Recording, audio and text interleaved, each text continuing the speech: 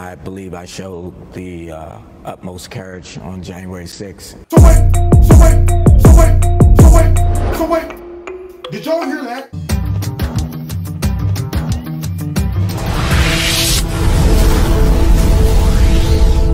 This video is brought to you by Extreme Tees. Click on the link below. Make sure you put Kevin in the promo code and you'll get a 20% discount. What if I told you you could get your hands on some gold from one of the, if not the most important shipwreck in our history? It serves as a snapshot of America's most historical era, California Gold Rush. It is the biggest contributor to the Panic of 1857. And no, it's not the Titanic. It's the SS Central America. And now you can own coins recovered from it. Each coin has a unique recovery number and comes in a quality display box with a certificate of authenticity. Go to www.noblegoldinvestments.com to get yours now. Protect your retirement with a Noble Gold IRA. Till today, we could not confirm who shot Ashli Babbitt to death in the Capitol building on January 6th. Now we know the officer's name, not because the authorities released it, but because he felt like revealing it himself. The officer's name is Michael Byrd, because it's the same Michael Byrd, the Capitol police officer, who left his loaded Glock 22, loaded with no safety, in the men's room in the Capitol building in 2019. Now, if you handle firearms for a living in a police department or in the military, you know there's no greater sin than that. To leave it in a men's room? Ah, lighten up, son. If he was going to commit a crime, would he have invited the #1 cop in town? Now, where did I put my gun? Oh, yeah. I set it down when I got a piece of cake. And not report it? But he wasn't punished. Byrd reportedly told his fellow officers at the time that he would not be punished. He was right. He said he'd be, quote, treated differently because of his rank. He was lieutenant. We see your arm out there for a considerable amount of time. Were you wavering? I was taking a tactical stance. You're ultimately hoping that your commands will be complied with, and unfortunately they were not. When you fired, what could you see? Where were you aiming? You're taught to aim for center mass. The subject was sideways, and I could not see her full motion of her hands or anything. So I guess her movement, caused the discharge to fall where it did. And what did you think this individual was doing at that moment? She was posing a threat to United States House of Representatives. Oh, she was posing a threat. Well, let's see. She was 5'2". She was unarmed. There were armed police and tactical gear standing right next to her on the other side of the door, and of course within the chamber where Michael Byrd was. She was not warned. The tape shows that. She was just executed, but she was a threat. That's what he's telling you. Now, you'd think the fact, again, Ashli Babbitt was a female who was 5'2", weighed 125 pounds soaking wet, and had no weapon, might have suggested that she wasn't a threat. But according to Michael Byrd, no, never occurred to him. Her family points out that she was not armed. That's correct. The fact that you weren't aware whether she was armed or not, did that alter the decision-making? It did not. Yeah, it didn't alter it at all. So she was an unarmed protester. I don't think we execute unarmed protesters, do we? Well, we just did. No one's apologized for it. He's a hero. In any other circumstances, imagine how the American media, which does seem to be the main moral arbiter in this country at this point, how would they treat an officer like this? Not well. Officers are trained. Please keep that in mind.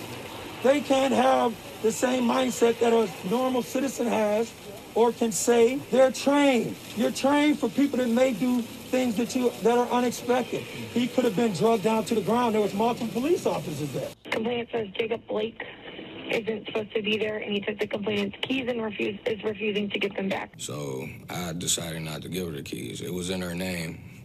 Why would the first instinct of any officer be to draw a weapon next to 3 children, less than a foot from three children, that he was supposed to be saving? He could have shot and hurt himself. On the way to the scene, officers are told there's a warrant for Blake on domestic violence offenses and sexual assault. We have an alert at this address for 99 for that subject. That can't be the way they train him at the academy, is it? So he snatched the T-shirt of the young man and shot him 7 times in the back. Records show that Officer Shesky recalls telling Blake, quote, "Let's talk about this." What would you have liked to see them taken down if they thought there was something he needed to go in front of a court? Police deploy a stun gun multiple times. Blake pulls the prongs out of his skin. Officer Shesky and Blake end up in a physical altercation on the ground. We see you walk away from the officers after they try to grab you. At that point, I'm rattled. You know, I realized I had dropped my knife. I had a little pocket knife. Adjudicate. That's the proper way the police should be policed. So I picked it up after I got off of him because they tased me and I fell on top of him. I think the video is very clear that Jacob never posed an imminent harm to anyone. In the video, you hear them saying, drop the knife. I think a couple people were saying that, but I didn't hear none of that. That there was never a knife extended. He never raised a knife. He never unfolded a knife. There was no point in the video that is articulable for an officer to say that he was under harm at a particular point. So I think, I think that's completely bogus. And I think that is just a rationalization to try to show what is really essentially an intentional act. Blake turns away from the officers and walks around the front of the vehicle towards the driver's side door. What are you thinking at that point? I had picked my knife up. I'm like, I'm not really worried. I'm walking away from them, so it's not like they're going to shoot me. I shouldn't have picked it up. And for the first time, Wisconsin's Attorney General has identified the police officer who shot Blake 7 times in the back. Officer Rustin Shesky has been with the department for 7 years. Agents, that's the Division of Criminal Investigation, recovered a knife from the driver's side floorboard of Mr. Blake's vehicle. At that time, I wasn't thinking clearly. Attorneys for Blake's family say that shouldn't make a difference. Think for a second what other things these police officers could have done instead of firing at least 7 bullets. You said that we can just look at the video, and the video tells everything. There are going to be a lot of people who look at the video and say, in the video, you're walking away from the police. So why didn't he just stop and do what the police are asking him to do? In newly released police video, Stop the vehicle. Central Florida deputies shout commands to a teenage driver last Friday who appears to stop the car. And then this. Stop the vehicle. Stop. Stop. Shocked residents protesting on Wednesday as the sheriff's office says deputies were acting in self-defense, giving repeated verbal commands, 7 to be exact, before the teenager accelerates the vehicle towards the deputy, who was then forced to fire his service weapon. Authorities say a third occupant in the car, who was unharmed, confirmed hearing the verbal commands. I don't think that it's implausible to think that they were afraid of the police officer shooting them. We've seen when people do comply, they get shot. When they don't comply, they get shot. Violent protests erupting in Philadelphia hours after police shot and killed a black man. When police arrived, they say they found a man later identified as 27-year-old Walter Wallace, who was holding a knife. And he was brandishing it and waving it erratically. Video capturing the chaotic scene. NBC News cannot verify what occurred before or after the events shown in the video. Police say after telling Wallace to drop the knife, they opened fire, shooting Wallace multiple times before taking him to the hospital, where he was later pronounced dead. The threat that caused the officers to discharge was towards the officers themselves. As far as the totality of what was happening out here, we're still early in the investigation. Saved the life of a black girl who was about to be stabbed. Don't take my word for it or law enforcement's. Body cam footage shows us exactly what happened. Among them is former Obama flunky Valerie Jarrett, who framed the Columbus incident like this, saying a black teenage girl named Makia Bryant was killed because a police officer immediately decided to shoot her multiple times in order to break up a knife fight. Demand accountability, fight for justice. Do they really think that cops should have just stood by and let that poor girl possibly get stabbed to death, do nothing? According to radical activist Bree Newsom, that's exactly right. Teenagers have been having fights, including fights involving knives, for eons. That is just deranged, but not to the media. Makia Bryant, a 16-year-old girl in Columbus, Ohio, called the police for help.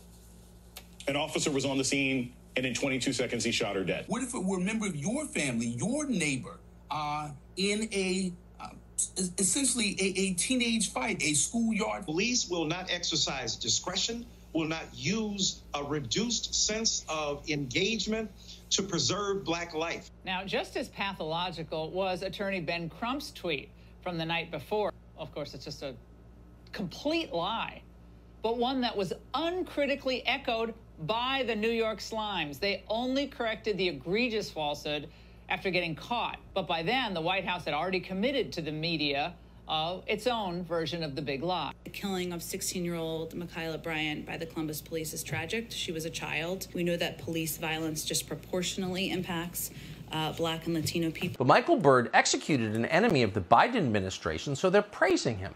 In fact, it turns out, and this may be surprising for you to learn, Michael Byrd is the real victim here. Could you give us the nature of some of those threats?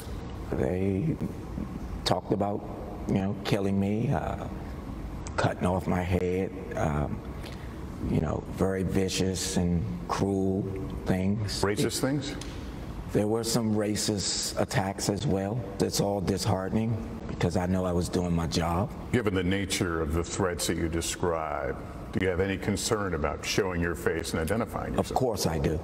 That is a very vital point, and it's something that is frightening. I believe I showed the utmost courage on January 6th. I showed the utmost courage by executing an unarmed woman without warning her first. That's the utmost courage. If we live in a country where we let that pass, that's courage? No, that's not courage. I mean, we can argue about whether it was justified or not. Notice nobody is arguing.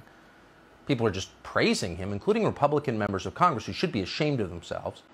But if we call that courage, we've devalued the term. God bless y'all. Don't forget to hit that like button, share my videos. Also, don't forget to donate if you like Kevin's Corner. There are links in the bottom of this video. Check out Extreme Tees, my sponsor. If you like the products, put Kevin in the promo code. You'll get a 20% discount. And what else? Oh, find me on Rumble in the Jungle. All right, God bless you all next time in Kevin's Corner. Take care.